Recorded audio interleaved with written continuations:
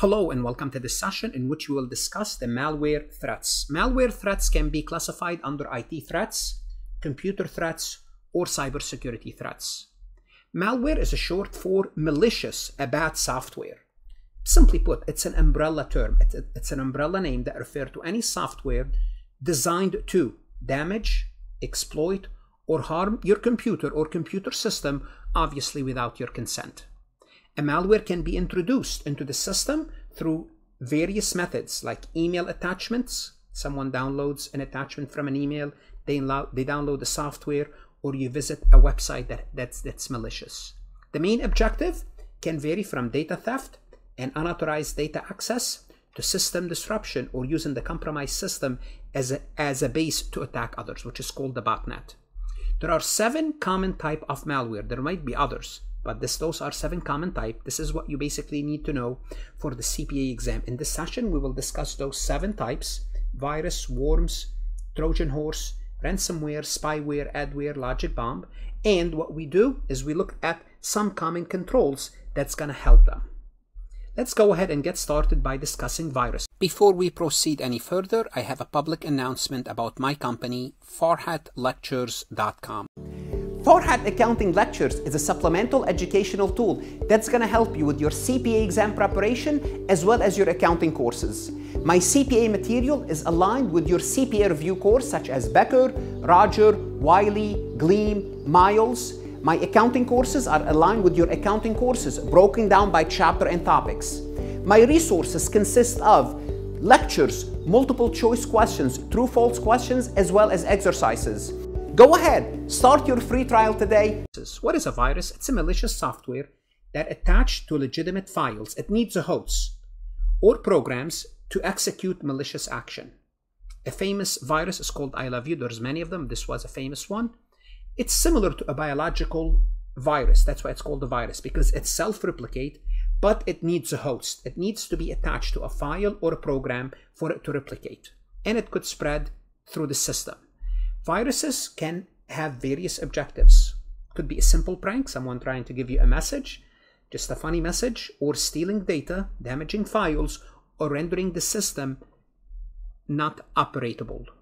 What are some common controls for viruses? Now, some of the controls that we mentioned, they repeat themselves in many controls, on many threats. That's fine. For example, educate the users, having an antivirus software, having a firewall for your network, so on and so forth.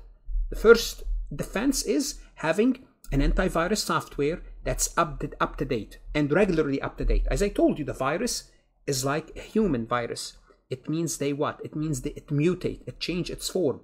There's new viruses introduced every day. Therefore, the software will need to be updated, often on a daily basis. Implement application whitelisting to only allow pre-approved software to run. Simply put, there are certain software you cannot download. They're kind of just not allowed. And obviously educate employees about the risk of downloading and opening unknown emails or software.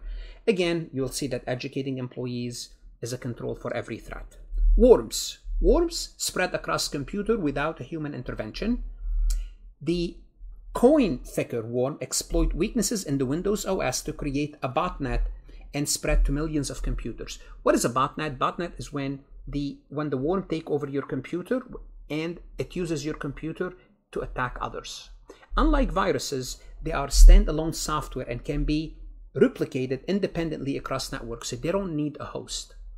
Their primary purpose is to often consume system resources, which slow down or crash the system, but they can also contain malicious payloads. How do you control for those? Again, having a regularly patch and update the operating system. Make sure your system does not accept worms and applications as well. Deploy intrusion detection prevention system, IDS and IPSs, to monitor network traffic. If you see something unusual, it will detect it. And isolate infected system once identified from network to prevent the spread. And obviously educate the users. The third malware is a Trojans or Trojan horses. Hopefully we all know what a Trojan horse is. It appears as a legitimate software but perform malicious actions once executed. So simply put, it looks like a normal software that can be used. Then what you do is once you open it, it will perform malicious action. Just where is the naming coming from? A Trojan horse. It comes from the Greek mythology, where the Greek used a large wooden horse to do what? To infiltrate the city of Troy. So basically they surrounded the city of Troy, but they could not invade it. So what they did is they built this wooden horse, they hid inside of it, and the people of Troy, the soldiers, brought the horse inside their walls. This is why it's called a Trojan horse. That's the term. Unlike viruses and worms, they do not replicate, but they can be just as destructive. What are some of the common controls? Well, you want to use updated virus system and anti-malware solution. Avoid downloading software from untrusted sources, because this is how you introduce the Trojan horse. And implement strict user permission and least privilege principle. So people should have access to only what they need to have access to. This is what we mean by that. Ransomware. Well, basically it encrypts the victim's data and demand payment, oftentimes in cryptocurrency, because it's not traceable. Law enforcement cannot trace it. So what they do, they take over your system, they lock it and say, pay me money. And that money usually in cryptocurrency, again, so you cannot trace how they, when they receive it, you don't know who they are. Example is the WannaCry ransomware. There's many of them. What are some of the common controls? Again, maintain regular backups and store them offline or in a disconnected environment. Because if they take over your system, that's fine. If you have a backup, there's nothing you can do. You don't want to pay them. They have access to it. At least you have a backup. But there's a risk of them spreading that information. But again, having the backup, at least you can keep going with your system. Keep your system updated and patch any vulnerabilities in the system. Use email filtering solution to block malicious attachments and links. And restrict user privileges. Not every users need admin right. By restricting these, even if a ransomware enters a system, it may not gain permission to it because maybe it accesses someone that have limited privilege, therefore it's restricted. 5. Spyware. Well, as the word suggests, spyware, spying on you. It collects data from your computer using users without their knowledge. For example, one of them is keylogger, where they kind of trace what you are typing on your computer in this way to gain access to your login and password. The primary intention is to monitor and report on your activities, making it a significant concern regarding privacy and security. One known spyware is called Cool Web Search. It's redirect web searches to advertisement, collect personal data, and it's challenging to remove. What are some of the controls? Deploy anti-spyware solution software and update them on a regular basis. Educate the users about the dangers of downloading software from untrusted sources. Implement browser security setting and use security extension. Add some extensions that's going to prevent those spywares. Adware, very similar but different. Adware is trying to advertise, display unwanted advertisement, while not always malicious. Sometimes it's not malicious, just simply want you to know about their product. They're trying to advertise someone's product because they pay them, but they can degrade system performance, impede users' experience, and sometimes violate user privacy. An example of it is something called Gator, also known as Claria, an adware that delivers targeted ads to users but was bundled with spyware. So sometimes they come together hand in hand. Some of the controls that you can use is utilizing ad blockers on browsers. So for example, you could implement ad blockers where that's it. You cannot have any adware installed on your system. They're called the blockers. Employ web filtering solution to block access to known adware hosting sites. Every time an adware hosting site is identified, that's it. You list it, you block it. You don't let your employee access that. On a regular basis, clean and maintain the system, possibly with specialized adware removal tools. Every once in a while, scan the system, make sure nothing is hidden. And before installing, especially free software, read the end user license agreement to ensure what? There's no adware included in that, especially when it's free. The reason it's free because as they are going to add an adware to your system or a spyware. And ensure all software, especially your web browsers, are up to date to protect against potential vulnerabilities. And install software only from trusted sources, and by all means educate the users. Logic bomb. Type of malicious software or a piece of code that's triggered by a specific event, condition, or timing. So something happened, that logic bomb is executed. Once that event occur or the condition is met, the logic bomb activates and executes its malicious payload, whatever that payload is.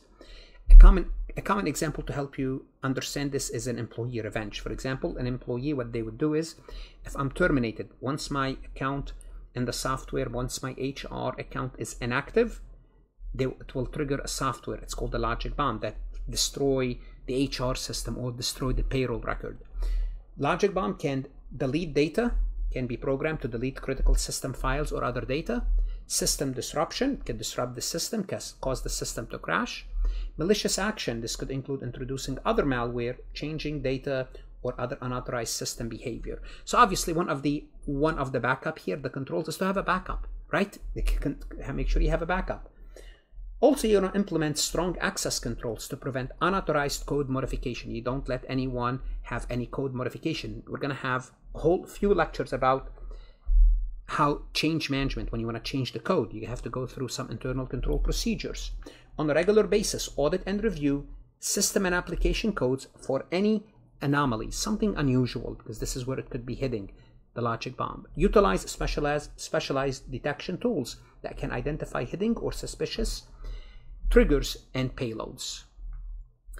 What I'm going to do now, I'm going to go over some overall detection and prevention that could basically apply to all. You just want to make sure you are familiar with them. So on the exam, you might have to identify a control with a threat. For example, antivirus and anti-malware software, make sure they're always up to date. Why? Because the threat is constantly changing. That's why they have to stay up to date, so we'll be able to detect and remove known threats. And you want to use a multi-layer defense, which is, don't use one line of defense, multiple line of defense. You want to have an antivirus, you want to have a network firewalls to block unauthorized access and prevent worms from entering a network or spreading if they are already inside. 3. Software patches. On a regular basis, update all software, especially operating system and key applications. Many worms exploit those known weaknesses to keep the software patched. Keeping the software up to date will prevent those exploitation. Intrusion detection system. Detect unusual activity on a network, potentially identifying the presence of a worm, a virus, or anything else. Email filtering. Since many worms spread via email, blocking or filtering certain types of attachment can limit this. Obviously, users' education about all the threats.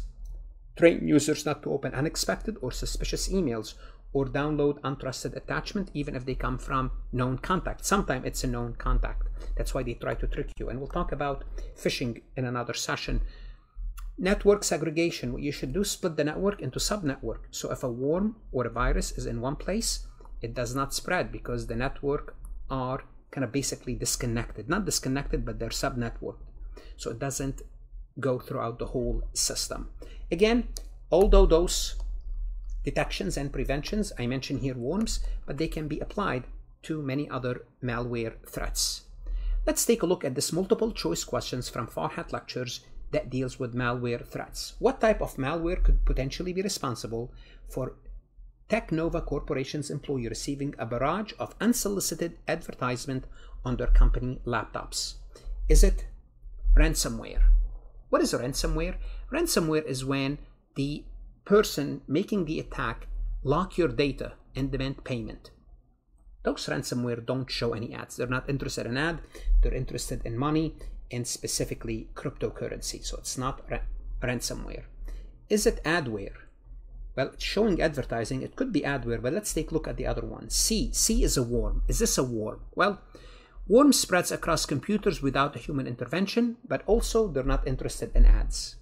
So C is out. Is it a virus or is it an adware? What's a virus? Virus attach itself to a legitimate file because it needs a host to execute malicious action. Again, they're not as interested in ads. So indeed, adware is the term that we are looking for here. And this is what you will need to know for the CPA exam. The various terms, they might put them in a business scenario and you'll need to identify which threat am I dealing with. And when you identify which threat, you want to identify what's the best defense for that threat. What should you do now? Go to Farhat lectures and look at additional MCQs. That's going to help you understand the malware threats, which is an IT threat, cybersecurity threat, computer threat. There are other IT security and malware threat. We'll look at them in separate recording. Good luck, everyone. Invest in yourself, whether you are an accounting student or a CPA exam candidate or studying for your accounting, some sort of an accounting profession like a CMA. Good luck and stay safe.